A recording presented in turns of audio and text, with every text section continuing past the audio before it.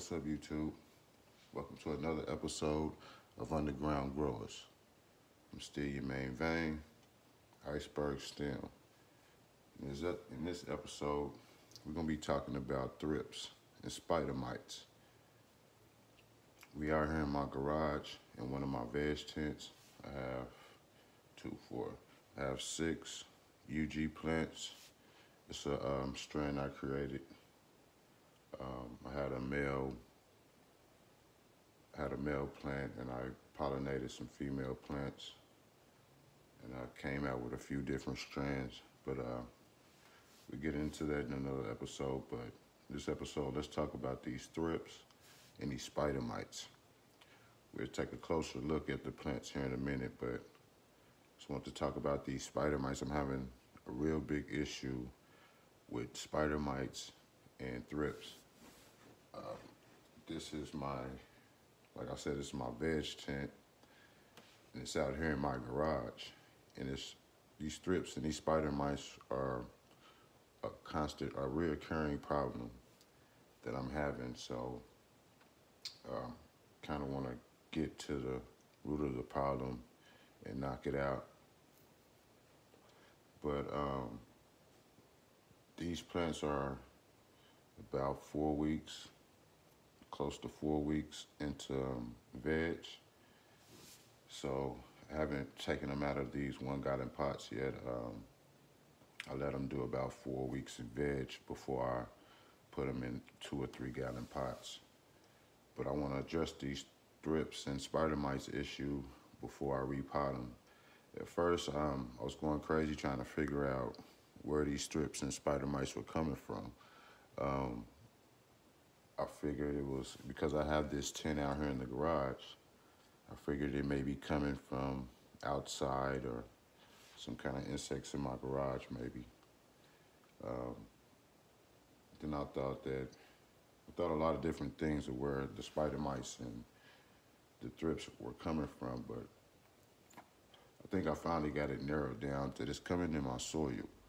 I truly believe that these spider mites and these thrips are coming in the soil that I buy from the company that I'm buying them from. You know, they sit in this little warehouse until somebody comes and buy these bags. So I'm really kind of positive that the soil that I'm buying, not necessarily the soil, but the company is not pre-treating their soil before they put it out. So you can actually buy bags of soil that already has thrips or spider mites or any kind of other insects already in that bag. So I go about treating my insect problem with this.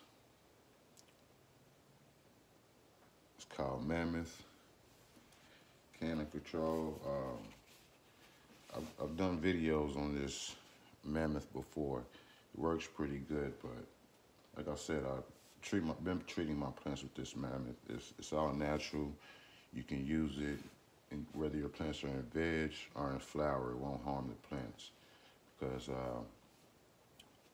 it's pretty much all natural. You use it indoors and outdoors. So it's a pretty good product. If you're having any insect problem, research this Mammoth, and pretty sure you'll be happy with the results. You'll put about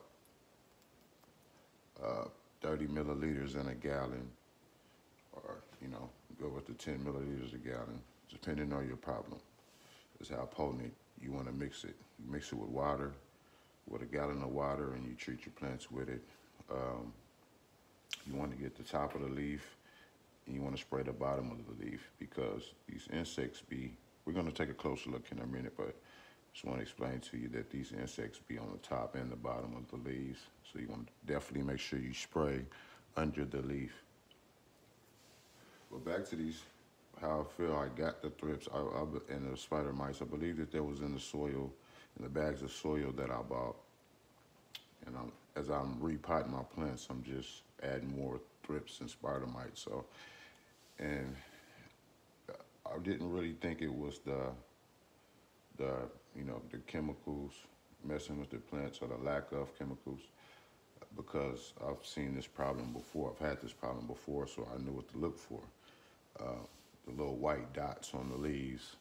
If you take a closer look to Julier's leaf, and you can actually look down, or whatever kind of magnifying glass you have, just look down at your plant. You'll see little insects and things crawling around. I'm gonna take a closer look because I can see one crawling now, but we'll take a closer look. But I just want to tell you how to go ahead and treat your plants. And I also have some pictures. I was growing I have some wedding cake triple OG, and I was supposed to show you from start to finish, from veg to flower, how they was gonna turn out. But in that tent also, I had this same problem, which led me to believe it has to be the soil. So I lost that harvest, the wedding cake triple OG. I'm gonna show you the pictures. It was bad. So I lost that harvest because I got pretty busy and I wasn't treating the plants as much as I needed to. So I kind of lost out on that. I figured I'd nip it in the bud and get this problem fixed. You can also treat your soil. You wanna mix this mammoth. You can mix this mammoth with water, like I said, and just pre-treat your own soil. Or as you water your plant, just water it with the mammoth. That'll help. Because if you have it in your soil, just treating the plant is not gonna work. You would have to treat the soil. But yeah, we'll see these out.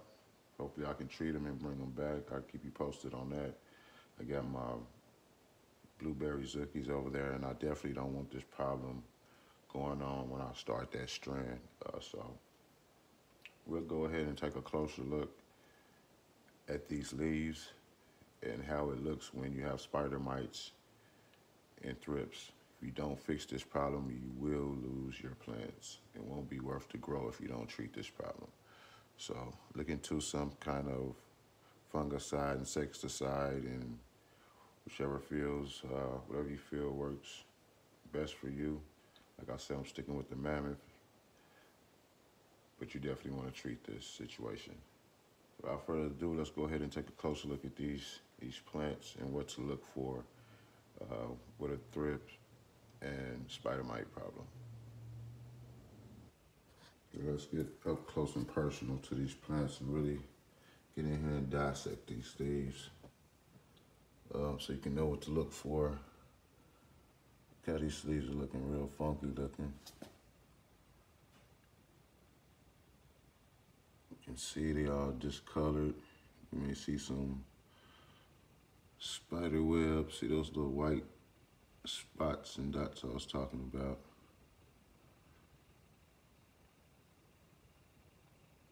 Look closer, you see this thing moving right here? Look at that. Kind of zoom in on it.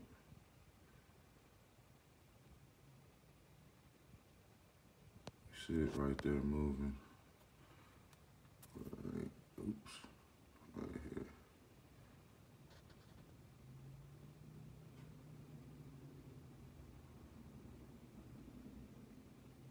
So, yeah, that's definitely, I was hoping we can catch one moving.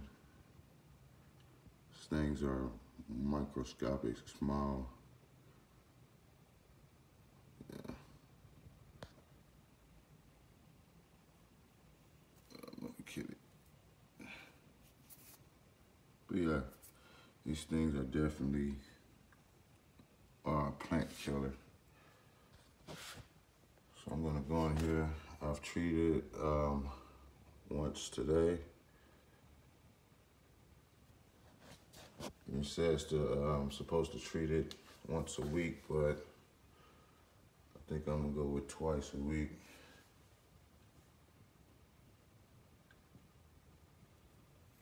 I don't want to go and cut all my fan leaves off, the ones that are dead and dying. I'll go ahead and pluck those off. If you take one fan leaf off, you have to do the other side. So I'm gonna pluck those off, just ready to fall off.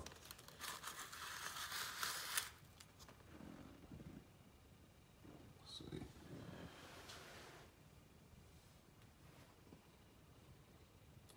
just gonna go in, and you don't really want to go in and just take all of your fan leaves off.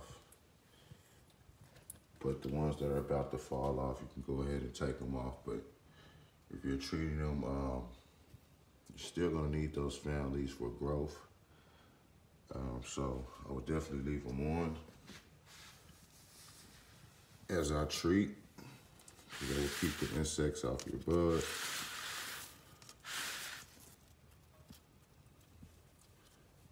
It will keep the insects off your bud, so you want to go ahead and treat these fan leaves, even though they're just colored.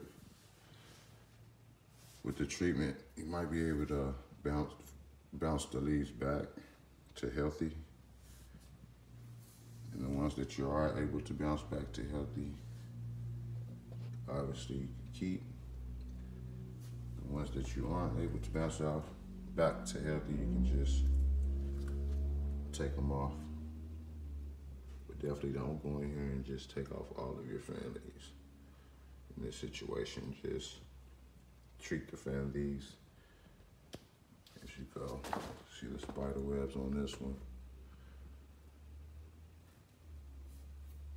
I'm showing you all of these before pictures of the plant, what they're looking like before I treat them with this. But while I'm treating them with this mammoth, you can see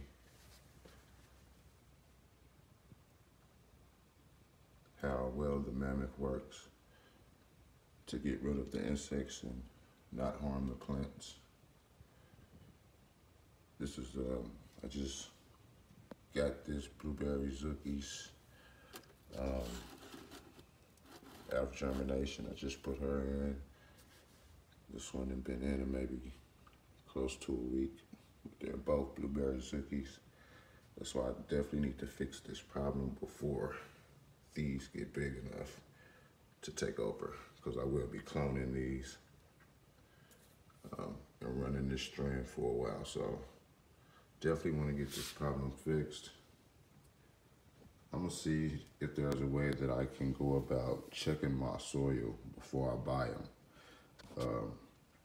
I go in and buy a couple bags of soil at a time, so I definitely want to be able to check my soil before I bring it home and start repotting my plants, because like I said, I honestly believe that this is where the thrips and the spider mites are coming from. It's from the bags of soil that I'm buying.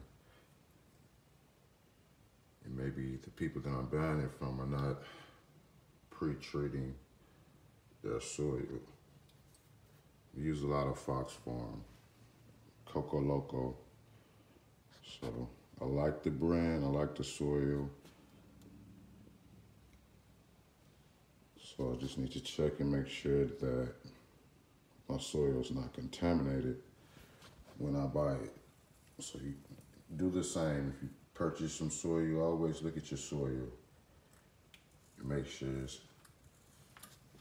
it's not infected with insects. We'll be keeping you posted to let you know how these ladies are doing.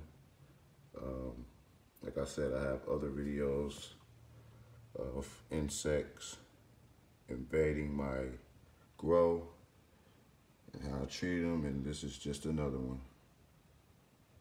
I do believe it's coming from our soil, but so I will be treating my soil, the soil I have left, and I'm gonna be treating these plants. So I just want to share that with you in this episode. We are gonna go through our ups and downs in our grows, and we gotta know how to deal with those downs and bring them back up. You gotta know what we're going through. So check your plants for white dots. You wanna flip under your plant, under your leaves. Up under your leaves, see that? It's a little white. So thrips, spider mites. Definitely check under your leaves, treat your plants, treat your soil. Take a closer look at your soil. when you purchase it, after you purchase it, just make sure it's not, you don't see anything crawling around in there.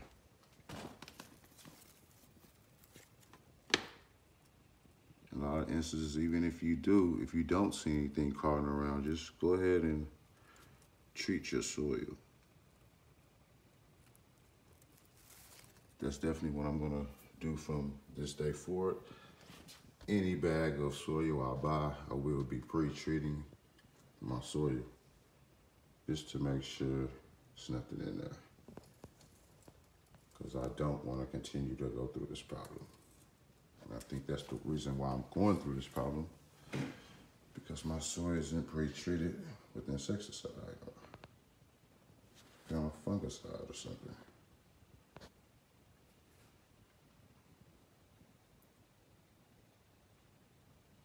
Yeah, before I upgrade these in the 2-3 gallon pots, I will be pre-treating the soil, and I'll be repotting all of these in about a week or so. Making room for my blueberry zucchies. Stay posted. I'll keep you updated on these blueberry zucchies.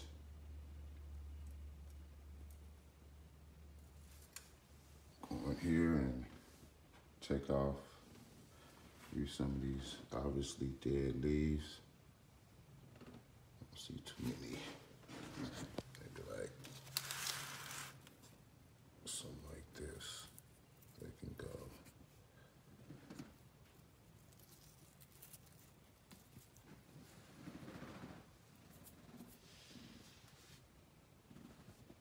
Yes, we'll keep you posted on my fight with these thrips and spider mites. Thank y'all for watching. Like and subscribe if you haven't already. It's been Underground Growers. Iceberg STEM. Peace.